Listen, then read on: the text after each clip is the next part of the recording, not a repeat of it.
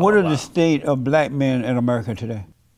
It's very dangerous. It's very dangerous in terms of, that's why we have that amend program, because it's dangerous for us out here. In terms of what? When it comes to police involvement and police interactions and things like that. In terms of what? Police interactions and... They don't know how to act with cops? Let's switch that. Yeah, let's say the police don't know how to act with African Americans. What should a white cop do if he stops a black man or woman and she gives him lip service rather than follow the instructions, doing what the cop said? How should a cop do when they start acting out? What should a white or black, but what should a white cop do? The first thing they should do is not shoot them. Let's what should they do? About that. Because that's what's happening, though. They don't know if their lives is on the line or not. If the person is acting out, the cop has to protect himself. So if is that right or not? No, that's not. So why would you think that your life is in jeopardy because I'm yelling at you? Because you don't know, this person's angry, you don't know what they're gonna do, you don't know if they have a gun or not. Okay, that's fair. You gotta protect yourself, is that right? Yeah, I would agree with that. Okay. If somebody is being irate, you don't know what's going to happen. Right. But I don't think that the answer should be death. It wouldn't be if they don't overreact, if the blacks don't overreact. Okay. You agree? No, I do not agree with that. So the cop would just shoot them anyway? Yeah, there's video proof of that. So the cops, are you referring to white cops or all cops? Blacks and whites and Hispanics and others? I would say the majority of cops that are shooting African Americans are white. And are they doing this just because they have nothing else to do? That's the question I asked them. I won't Do know you why. believe that? I feel like that is a form of white supremacy to try to eliminate African American males. Because it's happening to African American women as well. That's so amazing, man. The average black man isn't worth a dime anyway. They have nothing to offer. They have no strength. They don't have any money or anything. What is it? Why would they want to kill the black man? He's not a competition with them at all. So why would white men want to kill them? That's crazy you said that. So you said they're not worth 10 cents. A dime, yeah. A dime. So why would the white men want to take them out? Are you worth a dime? I am, because I'm not into the black thing. So you're not, what would you consider yourself? An American who happens to be black, loving what's right and doing what's right. Okay. But you said happen to be black. So you are acknowledging that you are black. As the ace of space, but I'm not into it. Okay. It's not my first agenda. Okay. My first agenda is doing what's right and loving what's right and treating all people the same. Right. And so why would white men or white cops need to take blacks out? They have nothing to offer. There's no competition. There's no competition? What is the competition between black men and white men? Well, if we just look at what history is telling us, there's nothing that I'm telling you. This is history, and there's facts that African Americans contribute a lot to the Tell me society. what competition, where's the competition between black men, white cops and black men, that would cause white people to want to take them out? What is it that black men have to offer that will make white people want to kill them? It's not necessarily what they have to offer. It's these positions of power.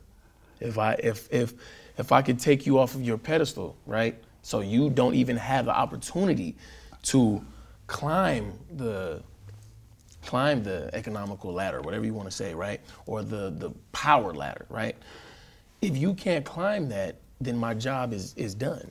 I don't want African Americans in power. But there's nothing about black men to indicate that they can do that. They don't have anything going on to say this man can climb this ladder and take something from me. They don't? I'm a prime example because I'm in college. I'm an African American male that's in college. But no one's trying to take you out either. How do you know that? I just told you that the Black Student Union, we're not getting the same treatment as other clubs. Yeah, but you mentioned money. Everybody get mad when they can't get money. Okay, it's not about money. It's also events. We're trying to throw events. Okay, but that has nothing to do with your race. I got to ask you this really fast, all right? I noticed that most black men are angry. Okay. Have you noticed that? No. You haven't noticed that most black men have anger? I noticed that they're passionate. And is that anger? No. What is passionate? Define passionate. I would say that you are very passionate about being American, or whatever that you stand for. You would consider yourself passionate. I would say that the African Americans, males or whoever it is that you see speaking out on CNN or whatever, that they're passionate about their race and they're passionate about the liberation of African Americans and the empowerment and the advancements of African Americans. Define passionate. I'm not a passionate person. Define that for me. So if they find a deep love for something, they will do any and everything to exercise that love. Right, man. Yeah. Do real men complain about other people?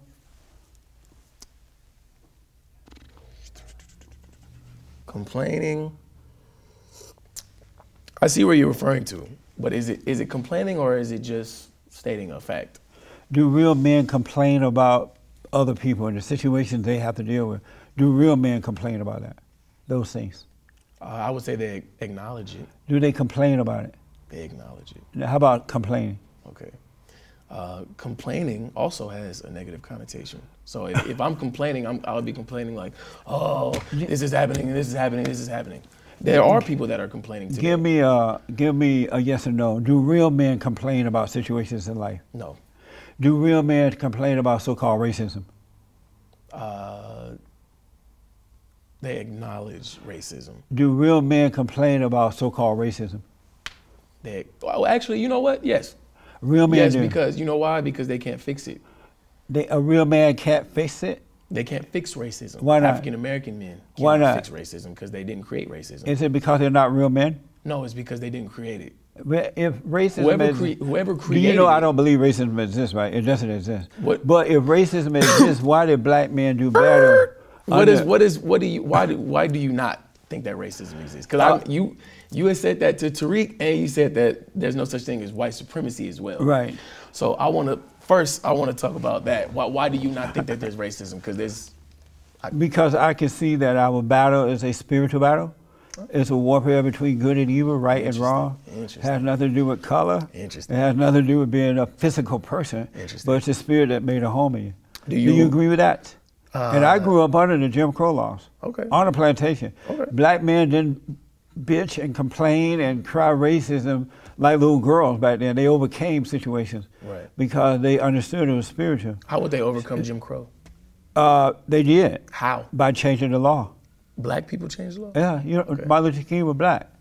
He changed it? Yeah. Okay. It wasn't for Martin Luther King, it would have been changed, not back at that time. Okay. Do you agree or disagree? Well, Martin Luther King was very passive. Do you agree or disagree with that? You said Dr. King was passive? Yes. He was weak? Very much so. Not weak, I said passive. Passive is weak for a man. I wouldn't say that. Passive is strength? Passive is not strength, but being passive is allowing your oppressor to do what they would like to do to you. Your oppressor? Yes. And what did they do to Martin Luther King that he should not have allowed? What they did to him? He's dead. What did they do to him that he should not have allowed? That he While being alive, yes. Being treated disrespectfully, getting thrown in jail over 30 times. Oh, so you don't support Dr. King? I didn't say I don't support Dr. King. Do you support him? I do support Dr. King, but all I'm saying is there's different ways that he could have went about it. I'm more of the Malcolm X way, or the Marcus Garvey, Stokely Carmichael, Huey P. Newton way. So Malcolm X went to Mecca, right? And he had sat on that ministry, Muhammad. What's that minister name? Louis Farrakhan. Yeah, all those people. Right. And he realized that he had been lied to by those people. That it wasn't about racism, it's not about race, it's about character. Right. He came back and he corrected them, right. And he was taken out for them. Right. And it was said that Louis Farrakhan and others took him out because he had a change of heart, believing that it's not about the color, it's about the character. There are good white people and bad white people, good black people and bad black people. Right. You like that about Malcolm X? Malcolm X. And that's what the quality you like about him? Let me explain. Malcolm X has been through stages. Malcolm X started as Malcolm Little, which was the Malcolm X that was selling. Yeah, I wrote about him in my book, The Antidote and Scam, I believe. But then he was Malcolm X, and then he was Malik. What was it? El Hash Shabazz or something like that. I'm sorry, not to butcher his name or anything, but the Malcolm X is who I agree with. The radical one. Was he radical? That's the one you're talking about, though? Yeah, Malcolm X. Oh, okay. Yeah, not the Mecca Malcolm X. Amazing.